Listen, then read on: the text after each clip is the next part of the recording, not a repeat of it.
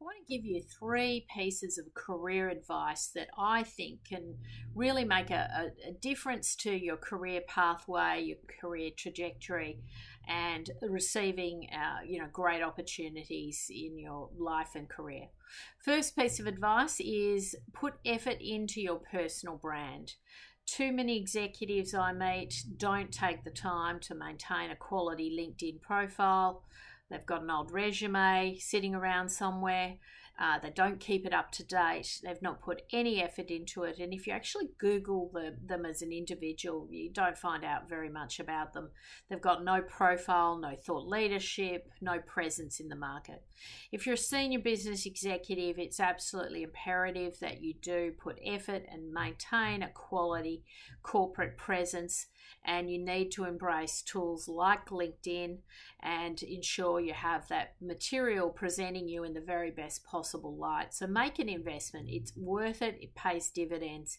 It will help you solicit, inquiries for your services, and it will help you attract headhunters, future employers, business associates, colleagues. It could help you in your job in a whole raft of different ways by having a quality profile.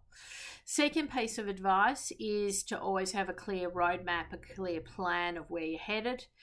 Too many executives these days just don't have that clarity on where they want to go, what they want to do, what would be the best use of their skills and talents, and hence they fall into other people's plans because their plan is not clearly defined.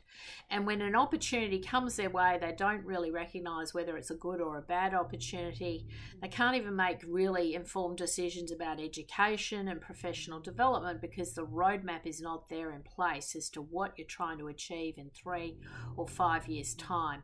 Now, these plans can always evolve, but you've got to have a starting point, and these things really should be committed to paper.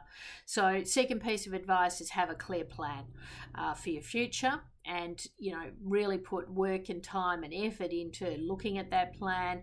What are the strategies you need to employ to make that sort of a reality? And then the final piece of advice is to invest in business networking. A lot of people don't like to network. It doesn't come naturally to some, but it is a crucial element to fast-tracking corporate careers. If you want to secure board appointments, it's mandatory that you become a consummate business networker. You will need networks to open doors, get connected, find out about new opportunities, be able to call on people, ask for a favor from time to time, ask for advice. Your network is the most important thing to have and to nurture, and you need to be systematic about it. You have to have some systems and some tools and processes for managing, particularly as you go through life, a large business network, so that you are cultivating that network and you're keeping in touch with the right people, touching base with them. So you may need to really think about that strategy going forward, and also what type of events you want to attend, where you want to be, who you want to be connecting to, and have an overarching strategy where that's concerned. So they're the three key things that I highly recommend you put an investment into. So number one, having really good personal branding. Number two, having really good emphasis on your roadmap, your career plan, your ambitions, your focus for the future, and then finally putting an investment into your business networks, cultivating meaningful quality relationships that can be called upon for a whole range of different matters.